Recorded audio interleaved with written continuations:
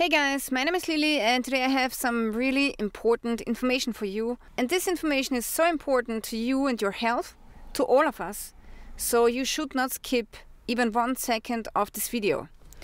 So today's video, which is going to be episode 1 of the war on food, it's going to be about this thing here. It's a potato. So potatoes are not only full with vitamins and packed with nutrition, but this should also be your go-to carbohydrate if you're an off-grid homesteader, a prepper, or a hobby gardener.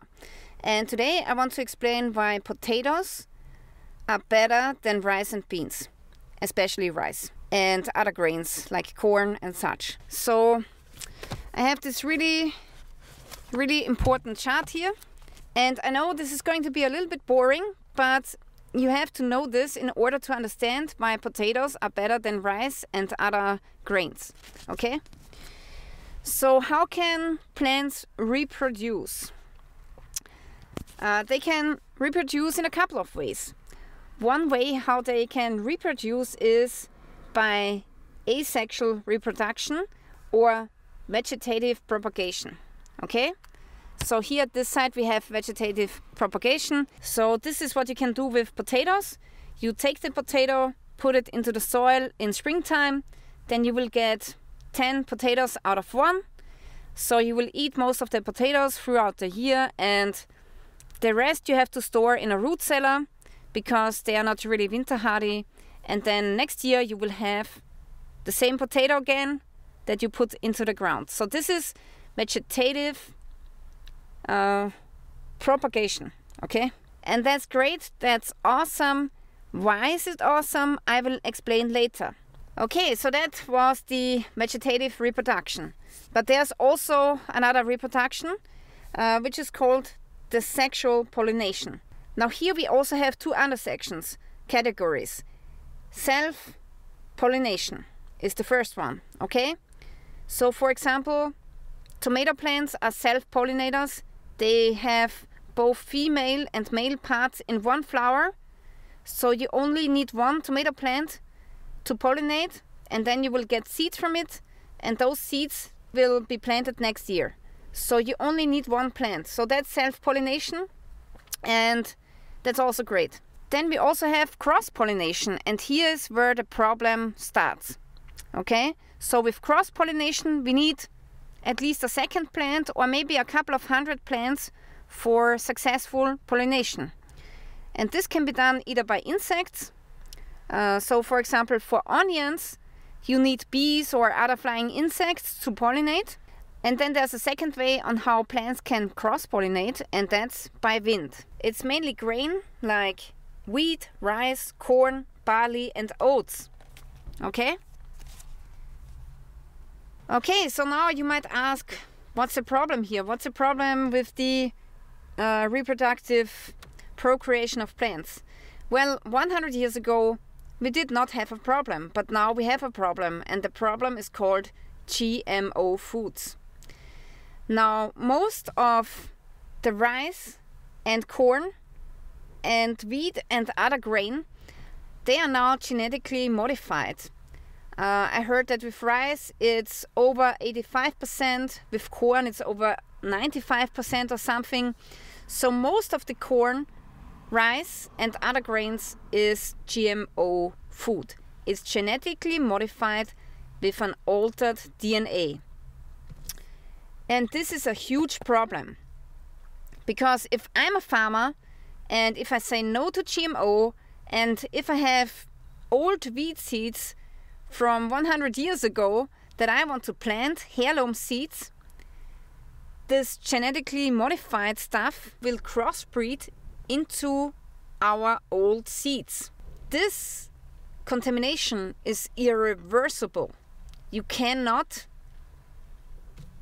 reverse that, okay? So then this crop or the seed, the heirloom seed, the old crop is lost forever. And that's a huge problem. Once you have the DNA integrated into your heirloom seeds, it's over. So this is contamination by DNA. And with grains, it's a problem because they pollinate by wind. And I've heard that pollens can fly for a really long time, really long distance. It's certainly more than just 5 kilometers. Maybe it's 50 kilometers or 100 kilometers. So the more GMO fields you have, the higher is the risk that you will have this GMO DNA in your old heirloom seeds. So now we have to ask the question if this unwanted cross contamination or cross breeding has happened already. And the answer is yes. Here you can see an article. It's by the Institute for Agriculture and Trade Policy. And the article says, Mexico confirms GM mice contamination. This happened in 2002. The Mexican government has confirmed earlier reports that transgenic maize is growing with the country's borders and has apparently contaminated wild varieties despite a national ban on the cultivation of GM crops. A government-commissioned study has shown that as many as 95% of maize fields in the Mexican states of Oaxaca and Pueblo contain evidence of GM contamination, the highest level yet recorded. The greatest levels of contamination were found near main roads and alongside commercially cultivated maize fields. So this is already happening since 2002, and even though GMO foods are illegal in Mexico, they still have this huge problem now. And that means that old varieties, they are destroyed forever. So I will put a link to this article in the description of this video. It was not so easy to find. It seems as if Google is restricting searches on GMO critical media.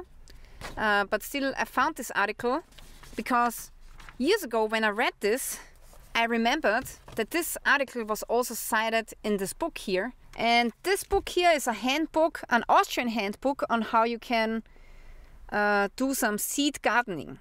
Now seed gardening is really difficult. So it's much more difficult than just normal gardening. So this is a really important book that I can recommend to every prepper or homesteader or hobby gardener. And it's also available in English. So I will link this book into the description of this video as well. So now I want to come back to why potatoes are so great.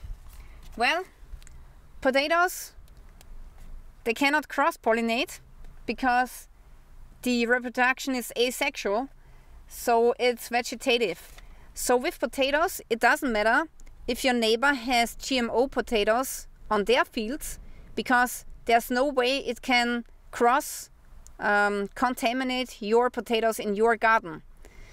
The thing is, when growing potatoes, we do not let them go into seeds. So we just take the tube, and this tube is 100% identical to the mother plant. So the DNA is the same from daughter to mother or from mother to daughter plant, okay? It's 100% the same exact DNA. And that's the great thing about vegetative reproduction. Also, the next thing is, how many of you guys are growing a wheat field or a corn field? So with grains, there's a whole lot of expensive equipment that you need. You need a tractor, harvester, and whatnot, and a mill to mill down the grains into flour. So yeah, most preppers don't have that, except for some farmers, of course, but most people don't have this expensive equipment. So in an SHTF situation, I would never grow grains because I don't have the equipment, and it takes a lot of energy and time to process grains.